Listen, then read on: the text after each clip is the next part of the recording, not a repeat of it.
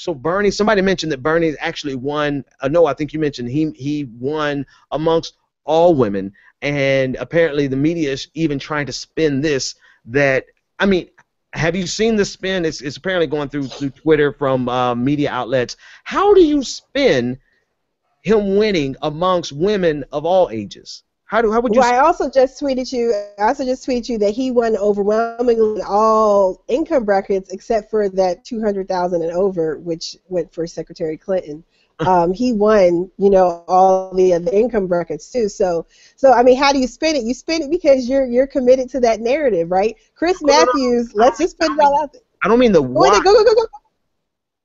Hang on, I'm gonna share your image that you wanted to show, and then go ahead. Not the why. I know why, but how would they even? I don't understand. I can't imagine how they do it, because they are so wedded. This is so pathological, right? Because we had the issues with Obama in 2008. Oh, he's just not ready. Oh, he's this. Oh, he's that. But this just goes even so much farther, because Bernie is like hitting at the root of all evil for the most part. And so many people, their personal connections, their lives, their careers are so rooted in the same system that he's trying to take down. So they are going to fight tooth and nail. And Rachel Maddow, girl, I loved you. Like, I mean, I probably would turn for you, but like, she's disappointing me right now. She does not push back. She does not correct any of the fallacies that are on her show, and it's really disheartening and disappointing. And they all do it. And I don't know, my dad said it earlier this evening. I had to go see my dad earlier, and he said, well, I don't know if that new MSNBC, when they were kicking people off the station, if they had to put some stuff in their clauses, but they're all acting funny now, and I agree. It's just something, the media is doubling down. It's just like it's us against them, and they don't seem to understand that, we're not, yeah, he was. And so we're not trying to, I mean, I'm not here, for any of this other stuff going on. I'm here for revolution. People say, well, you can't vote for revolution. Revolution, right. You can have revolution of ideas. You can have revolution in so many different ways. So let's stop trying to nitpick and poop on people's dreams and motives. Let me get with the program. Let me jump in there, because what the hell are you waiting for? Are you waiting for a violent revolution against the United States of America? Good luck with that. Right? People sit around saying the television, the revolution. We're waiting on the revolution. If your revolution, the Reagan revolution, if it's anything outside of using the American structure against itself, then you are waiting. You might as well be waiting on Jesus to come back.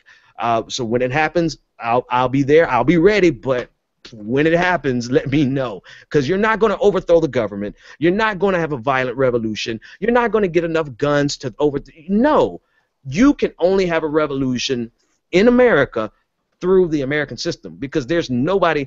I mean, really, who's going to be an existential threat to America? Anyway, moving on. We're not on the left. Wait, one more thing. Left foot on the left. one more thing. People don't realize. People don't realize the power that we have every 4 years to do whatever we want. Yep. People don't realize that we can make anything happen. And here we have people settling for, she'll just keep us on the track run. We'll have a president who's going to get things done. Not make a change that everybody wants to see. That's what really gets me. We have the chance, and we don't take it because we just want to stay on that steady plane, I'm sorry, I have to cut that tree down. I'm sorry, Benjamin. Every 4 years, that's not good enough. We have one of the highest voter turnouts in Scandinavia, in Germany, and in England, in all democracies all over the world. And we turn out every 4 years, in some cases every 2 years. And we have still gotten the short end of the stick. We've still gotten Reaganomics. We still have weakened unions. We still have weakened protections of consumers and of environmental. We still got the European Union. No one within the European Union actually wants it anymore, other than the Eastern Bloc countries and a few Gaga countries in Western Europe. And we still get erosion of our sovereign rights and our state laws and protections from the EU, but also on a national level. So no, every 4 years is not good enough. Every 2 years is not good enough. When democracy worked in Athens, in the Greek city-states, it was because the citizenry participated once a week at the town square. If we want to take democracy serious, that is the level of engagement we have to get just at least close to. I mean, give me once a month at least.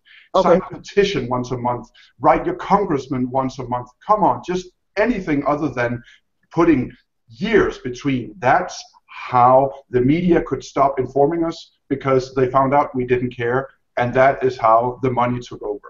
Well, okay. Well, but in fairness, I hear what you're saying, and I think that's exactly what Sanders is trying to do, is to get us politically engaged more than once every 4 years. But back to what Hank was saying, what Hank is saying is absolutely correct.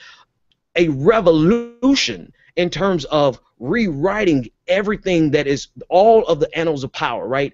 From the White House down to your governor's seat, you only have that opportunity once every 4 years, and then once every 2 years for your representatives. And so what he's saying is we do have a chance of and I don't want to go so far off into the tangent that we miss what he was saying.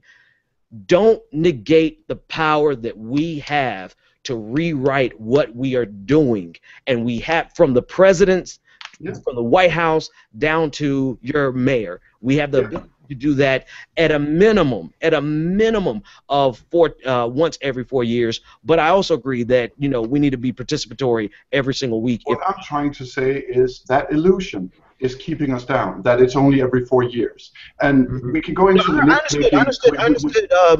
understood exactly what you're trying to say, and I just want to make sure that we don't negate what Hank was trying to say. But I think you both are correct. Hang on one second. I want to move on to something else here.